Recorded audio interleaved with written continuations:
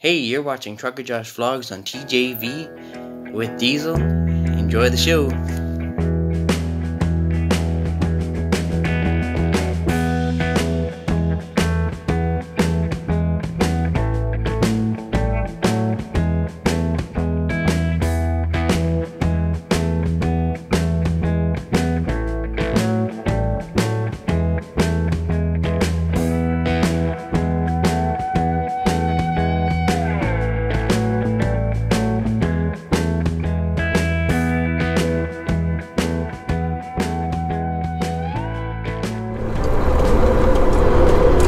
Good morning, everybody. We're back on the road here. We're in Grand Forks, North Dakota.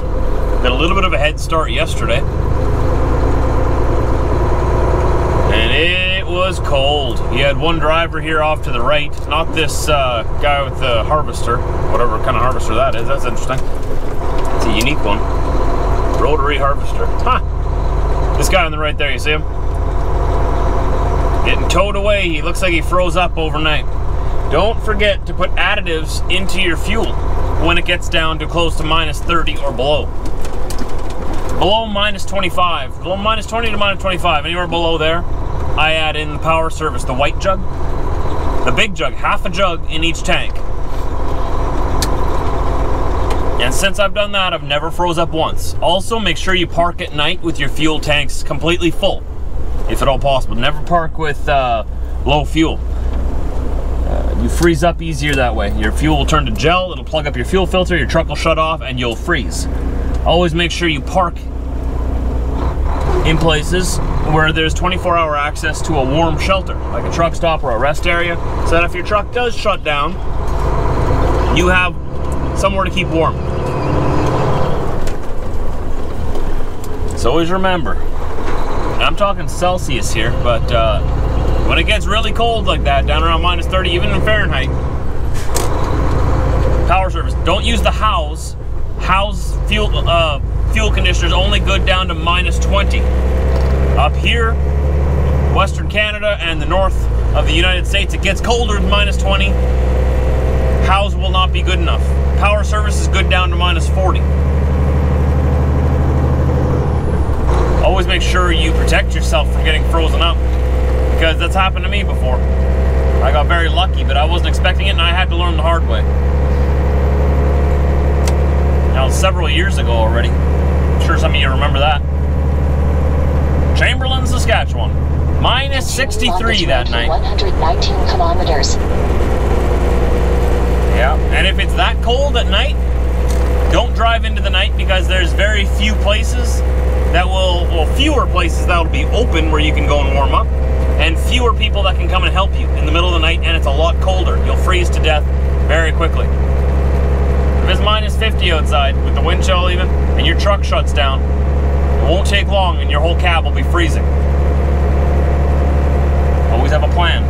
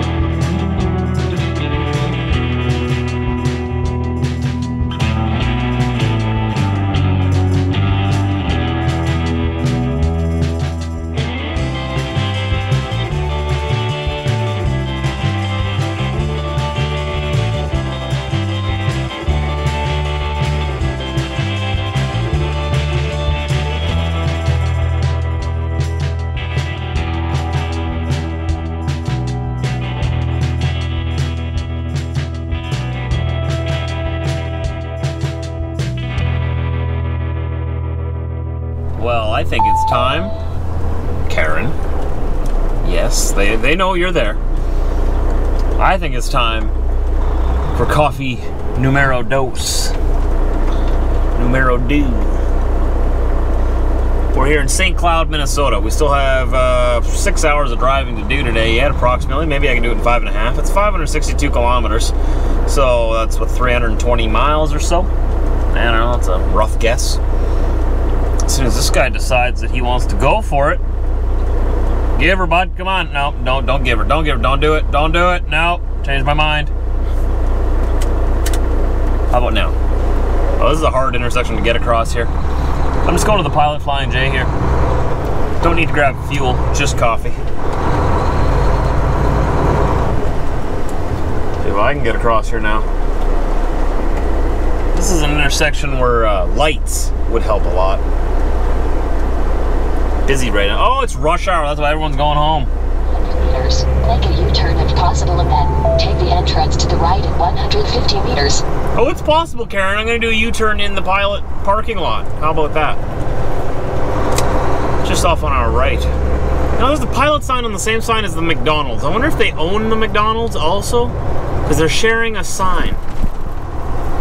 I know there's truck parking there. Make a U-turn if possible. It's I just told you it's possible. We gotta go this way.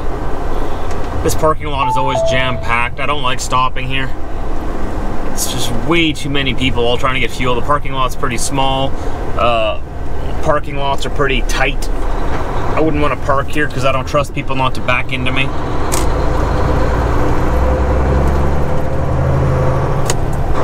Let's see this in a minute here. 100 meters, turn left on Clearwater Road. I was really hoping that it wasn't going to be a big lineup. I just wanted to quickly park in front of the pumps and go grab a coffee. I don't know where I'm going to park now. I just want a coffee. That's all I want. I don't want anything else. Okay, maybe a Milky Way bar, because that's what they call Mars bars in the US. I learned that from you guys. A Mars bar is a Milky Way in the US. They're my favorite bars. I'm gonna park over here. No, I'd be in the way. I don't want to be in the way. Where could I park? You know what, yeah, I think I'm just gonna left.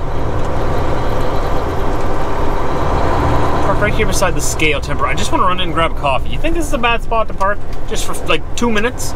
Won't even be 5 minutes. I'm gonna park right here.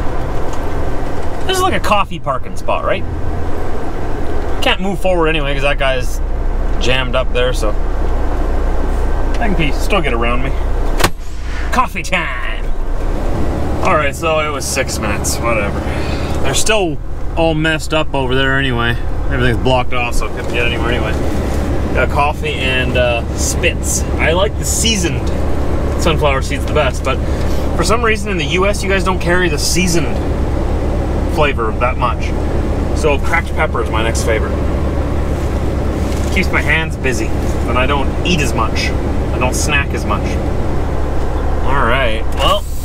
Oh, dude, you're not gonna make it this way. What are you doing? What are you doing? I was just getting ready to roll forward, and this guy has other plans. What are you doing? Okay, yeah, I didn't think you could get out that way. There's a snowbank there. That guy's backing up, that guy's backing up. What is going on here? Are they gonna hit each other? Look at this. Look at this. Where's he going? The pumps are over there.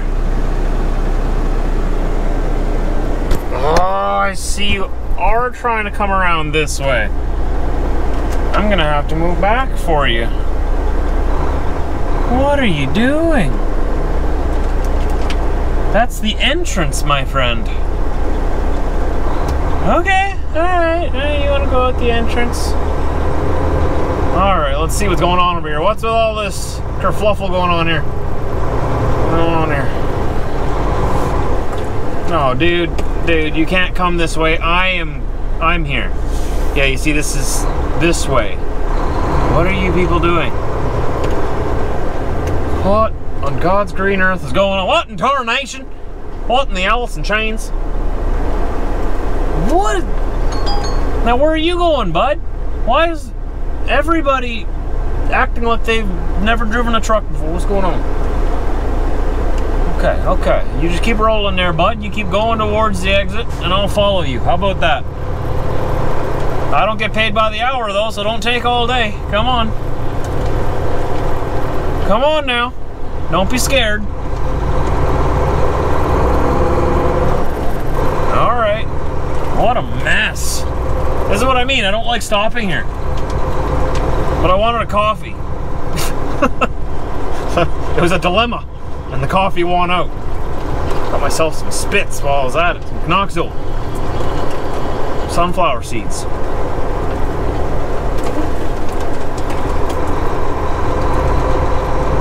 Alright. Well, it's good that he's not ripping through the parking lot, you know? He's going a good pace. You don't want to go too fast. Because then I start calling him a NASCAR driver. Nobody wants to be a NASCAR driver when you're a truck driver. Not in the truck stop parking lot anyway. But at the same time, I mean, I don't want to get passed by a snail. What about a turtle's pace here?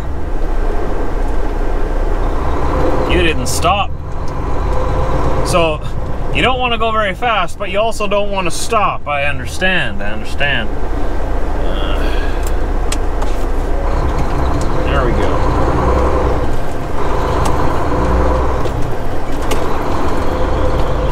Try to get back on the highway here without ripping anyone's head off. Got my lights on. It's getting dark fast, man. It's only 4:30 in the afternoon right now. 100 meters, turn right on 43rd Street South and then turn left in 180 meters. Like yesterday when I was getting ready, I finally got my truck going at this time yesterday, exactly 24 hours ago, right? So 4:30 I got out there, I got all excited, I started the truck, I came inside, I let the truck warm up for about a half hour. 5 o'clock I went outside, pitch black. 'Tis the time of year for darkness. That's why we light our house up with all those Christmas lights, right? Because it sort of eases the depression of being, you know, without the sun for so long.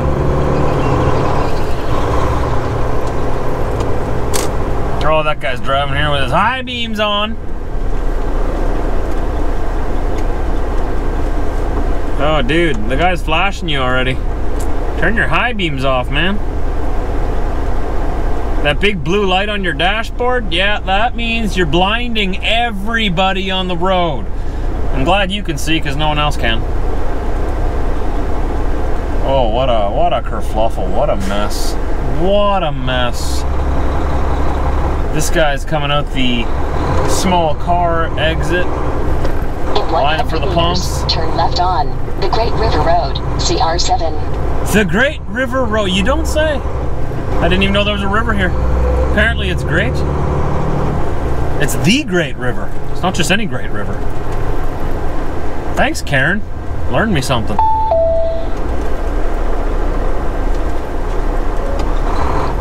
All right there, bud. It's the pedal on the right one. It's the go-go pedal. You got it? You got it? All right.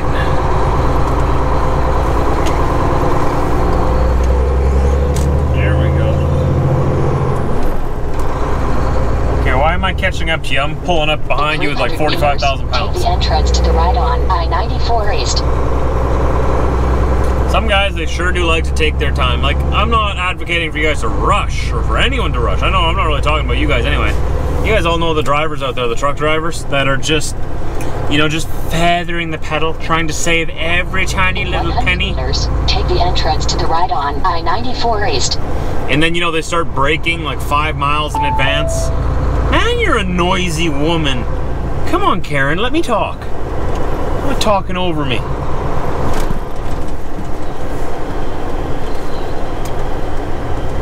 I was talking about how some drivers are just like, you know, never in a rush. Just slow and steady. There's like safety and things to worry about, but sometimes they go so slow and start slowing down so far in advance that they're actually more of a hazard on the road.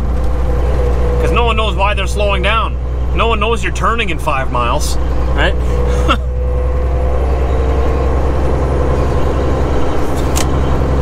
But whatever. I think I'm stretching, trying to find things to complain about today. Continue on this road for 73 kilometers. Excuse me. There we go. And here we go. Look at it, it's almost dark already again. Between 4:30 and 5 o'clock, it's like someone turns a light switch off. Just boom, dark. We're not even to the shortest day of the year yet. Like, the shortest day of the year is December 21st. That's the winter solstice. But some good news is, shortly we will be getting longer daylight hours again. Minneapolis. We're on the I-494, around on the south side already, about to turn down I-35. Nice signal, buddy. Nice. Perfectly executed. So glad you were able to move your finger that ½ inch to signal to everyone what you were doing.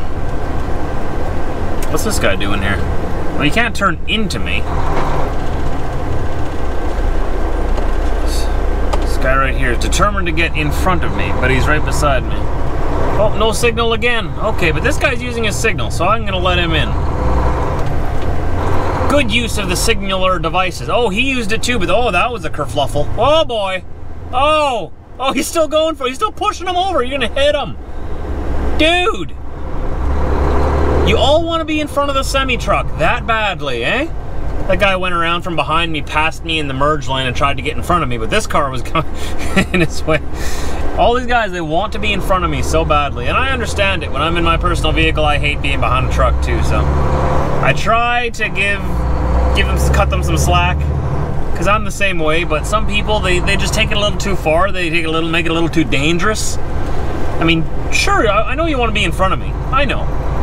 Just do it safely. That's all I ask. No need to cut me off. No need to wave all kinds of fingers at me. It's not my fault for existing in this place and time. Somebody in Iowa needs Canadian lumber. I'm just bringing it to them. And then somebody in Alberta needs some Missouri steel. That's my next load. I'm gonna pick up steel in Missouri, bring it to Alberta. And then I don't know yet. I'll probably end up picking up lumber again in Alberta. And I'm trying to keep busy until the weekend before Christmas. I want to be home on the 20th. And then I'm home for, well, till the 27th.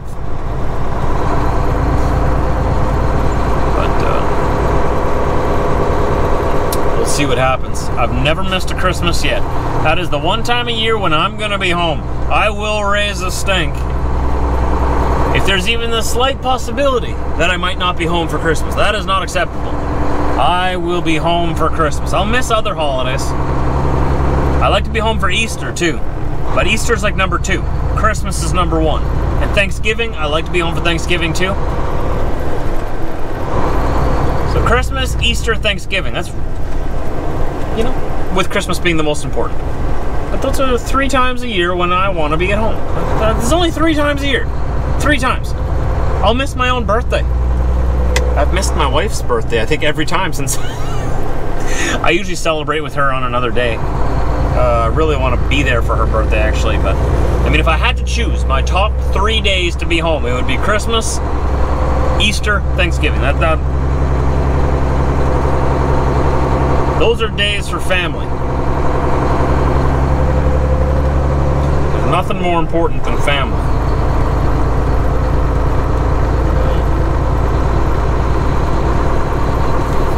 Am I supposed to turn here somewhere? Look at that big colorful building over there on the left, eh?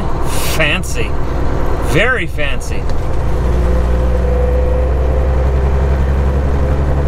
I better close this gap a little bit so that people behind me don't get any funny ideas. Well, here comes somebody with all kinds of ideas already. You're gonna cut in front of me, aren't you? Aren't you? No? That's surprising. I thought for sure they were gonna cut in here. Look at that building all lit up. Wow. Oh, it's changing color too. Whoa. Very fancy. So this is an exit-only lane on the right. This is about the time when people start realizing, oh, this is not the lane I want to be in, even though, you know, they've ignored the past 5 signs. They finally realize, oh, I need to get into this lane that is in a gridlock. Let's stop all traffic and demand someone let us in now instead of getting, you know, at the back of the line. That's usually what happens, right? Guy's driving with his light bar on in the city in traffic. Dude. Once again, I'm very happy that you can see where you're going down these city streets. The rest of us can't see. That hurt my eyes in my mirror. Wow. I got purple spots.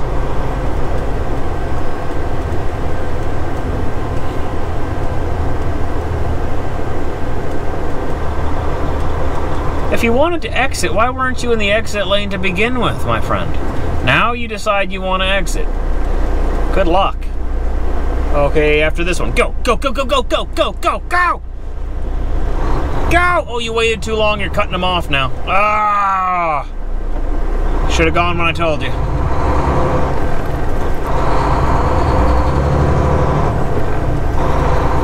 You know, sometimes I wonder if they're just like you see it all the time. They'll cut into that, they know that lane's ending, right? But they'll leave this lane, they'll cut into the lane that they know is ending to try to get as far in front of all of these cars in this lane as possible, and then cut back into this lane further down the line. You see it all the time. I see what you're doing there, I see what you're doing, and I do not approve. Trucker Josh does not give you the stamp of approval. That is a very selfish, very... Oh, man, it's so hard to talk about these things using good language. So I guess we just won't say anything at all. How about that? This is actually not bad. Not bad. Minneapolis has got pretty nice people. You're nice drivers. I remember being down in Nashville. What was it, last week? 2 weeks ago? Yeah, I remember you guys get a little aggressive down there. At least maybe I was just in an aggressive bunch of vehicles. But whoop, man, those people down there, they have a mission to get somewhere, and you better not get in their way. They won't say thank you either. You know, in Canada, when you let somebody in, or when someone, you know, you always give the thank you wave, either out the window. If you have tinted glass, you wave your hand out the window so they can see you said thank you. And you get offended when people don't say thank you. From what I've seen, no one says thank you. The thank you wave doesn't exist in the US. Not that I've seen it, probably does, but I haven't seen it. No thank you waves, no. No. Not very nice. Okay, buddy, you leave that kind of gap in front of you, people are going to take advantage of that. Let's go. Pip, pip, let's go. Come on. See? See, I told you. People are going to start cutting you off. We made it to this gas station here. Where are we? Let me check Google's. Google, tell me where we are. We're in Iowa. Dow's Junction. It's called Dow's Junction. And this is where I'll be spending tonight. 2 hours to our destination. I could make it there tonight yet, but I'm tired. That's my first full day on the road. I'm tired. Go to bed. We'll be out of here in 10 hours and 15 minutes. About 6:45 in the morning. Thanks for hanging out with me today, listening to me ramble. I make these videos pretty much every day. If you want to see more, go check out my channel. I've got well over 2,000 videos. I got a lot of videos on the internet, and I plan on making a lot more yet. So subscribe and don't miss the next one. We'll see you later. See you later, guys. Don't forget to subscribe. Yes, you guys subscribe. Hit the button. Do it now. Did they do it? Did they subscribe?